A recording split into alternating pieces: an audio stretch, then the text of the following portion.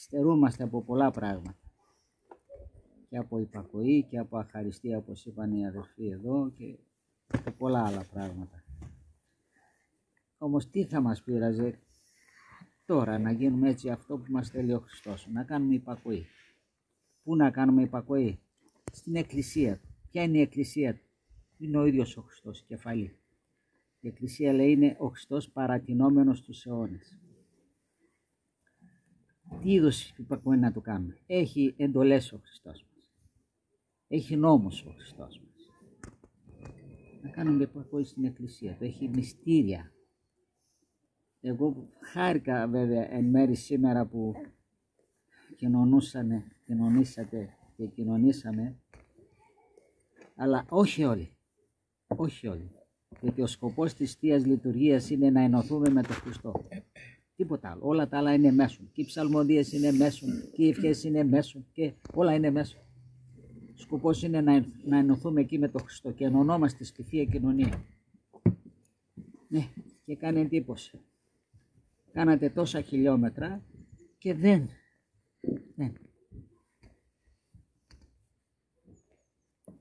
Και περιμέναμε τα παιδιά να κοινωνήσουν. Πολύ καλά κάνουν οι μητέρες οι πατέρες που κοινωνούν τα παιδιά τους. Αλλά αν δεν κοινωνούμε και εμείς οι μεγάλοι, δηλαδή μόνο για τα παιδιά είναι αυτό. Αυτή η τροφή της ψυχής είναι μόνο για τα παιδιά. Δεν είναι για μας. Τα παιδιά είναι άγια, ξέρετε. Είναι αναμάρτητα. Και να μην κοινωνήσουν δεν χάνουν και πολλά πράγματα. Εμείς όμως που είμαστε γεμάτος στα πάθη και τις αδυναμίες,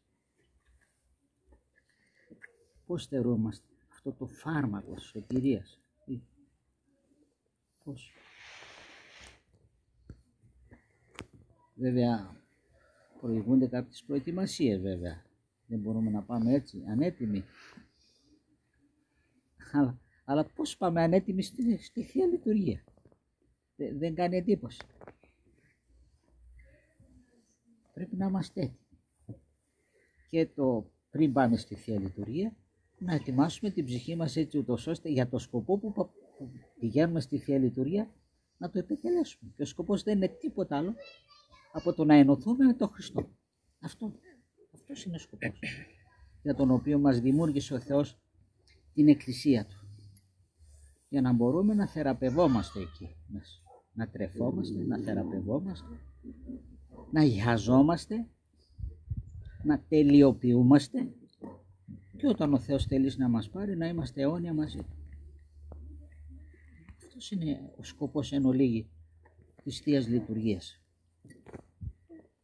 Αλλά εμείς κάνουμε μισά πράγματα από ό,τι φαίνεται. Δεν τα ολοκληρώνουμε. Κάνουμε τον κόπο, χιλιόμετρα ενδεχομένως να έρθουμε στη Θεία Λειτουργία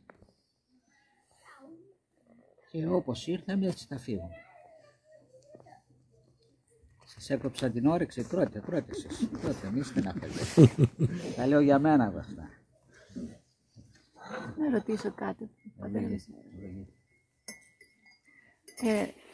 Θεραπεύτηκαν και οι 10 καθοδόν προς τους ιερείς. Αυτός όμως που γύρισε να ευχαριστήσει τον Κύριο, ξέρουμε ότι σίγουρα έγινε καλό. Έτσι δεν είναι? Μόνο αυτός που γύρισε να ευχαριστήσει τον Κύριο, ξέρουμε ότι σίγουρα έγινε καλά, γιατί του είπε επίσης τους έσωσε. Όλοι γίναν καλά. Όλοι γίναν καλά, το είπατε. Όλοι το γίναν είπε καλά. ο Κύριος μας. Οι άλλοι 9 λέει πού είναι, λέει, δεν θεραπεύτηκαν και οι 10. Πού είναι οι 9? Αναρωτήθηκε. Ακριβώς. Ναι. Είναι σίγουρο ότι θεραπεύτηκαν. Ναι, για να δείξει την αχαριστία τους. Ακριβώς, ναι. Δεν έκανε εξαίρεση και ο Χριστός. Γιατί όμως τόνισε ότι η δική του πίστη τον έσωσε? Βλέπετε λοιπόν εδώ.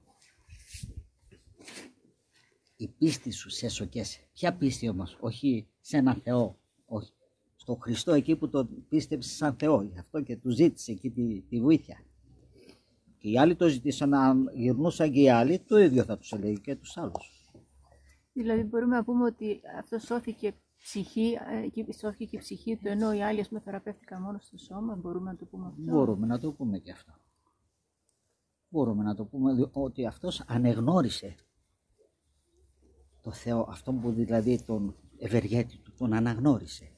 Οι άλλοι, παρόλο ότι ευεργετηθήκαν, δεν τον αναγνωρίσαν. Σου λέει πήραμε το δώρο Μέχρι εδώ.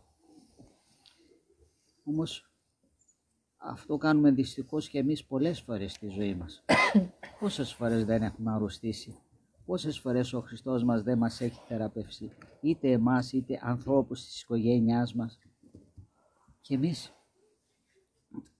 θεωρούσαμε ότι το οφείλουμε αυτό στα φάρμακα και στους γιατρούς. Βέβαια κάναν και αυτή τη δουλειά, αλλά χωρίς Θεό θα μπορούσε ο άνθρωπος να θεραπευτεί? Διότι από ό,τι ξέρουμε και τους γιατρούς και τα φάρμακα πάλι ο Θεός τα έχει δώσει στον άνθρωπο. Αλλά εδώ μπορούμε να δούμε την αχαριστία μας. Εκτός τα καθημερινά που μας δίνει ο Θεός και τα αναφέρατε κάποια στιγμή, τον ήλιο, τον αέρα, το οξυγόνο, τις τροφές, όλα αυτά είναι δικά του είναι. Αλλά και την υγεία και την πνευματική και τη σωματική υγεία είναι δώρα δικά του. Δεν θα μπορούσαμε να τα έχουμε από μόνοι μας. Παρ' όλα αυτά όμως, όντως μας θυμίζει αυτούς τους 9 της σημερινής Ευαγγελικής περικοπής. Τους αχάριστους. Είμαστε αχάριστοι.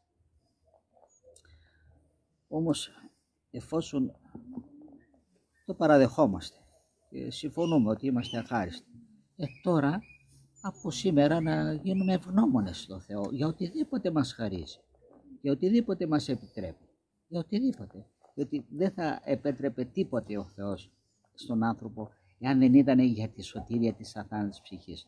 Ακόμα και τη δοκιμασία αυτή που περνάμε με τις ασθένειες αυτές είναι από την αγάπη του Θεού. Ξέρετε πόσοι άνθρωποι θα σωθούν εξαιτίας αυτής της ασθένειας που περνάει τώρα η ανθρωπότητα? Ξέρετε πόσοι άνθρωποι θα πάνε στον παράδεισο? Ναι. Διότι χωρίς τη δοκιμασία ο άνθρωπος δεν σώζεται. Το λέει ο ίδιος ο Δημιουργός. Έπαρε τις δοκιμασίες και ουδής ο σωζόμενος. Δεν μπορεί να σωθεί ο άνθρωπος. Γιατί χωρίς τις δοκιμασίες αυτοθεώνεται ο άνθρωπος. Νομίζει ότι είναι Θεός και δεν έχει ανάγκη τίποτα. Και είναι βέβαιο ότι ο άνθρωπος από μόνος του δεν μπορεί να σωθεί. Και για σκεφτείτε τώρα, να μην είχε κανένα πρόβλημα, ο θάνατος του και ο σωματικός και ο πνευματικός θα ήταν σίγουροι. Αλλά βλέπετε ο Θεός εν αγάπη του χρησιμοποιεί οποιοδήποτε τρόπο προκειμένου να μας σώσει. Όχι την προσωρινότητα που εμείς έχουμε κολλήσει σαν τις βδέλες στην προσωρινότητα και νομίζουμε ότι αν είμαστε υγιείς, αν τρώμε καλά, αν πίνουμε καλά, αν αμαρτάνουμε καλά, ξέρω εγώ, ότι είμαστε καλά. Δεν είμαστε καθόλου καλά. Καλά είναι ο άνθρωπος όταν είναι με τον Χριστό. Και είναι με τον Χριστό ο άνθρωπος όταν εφαρμόζει τις εντολές του, τον νόμο του. Ζει πνευματική ζωή, ζει μυστηριακή ζωή. Αυτός ο άνθρωπος είναι καλά.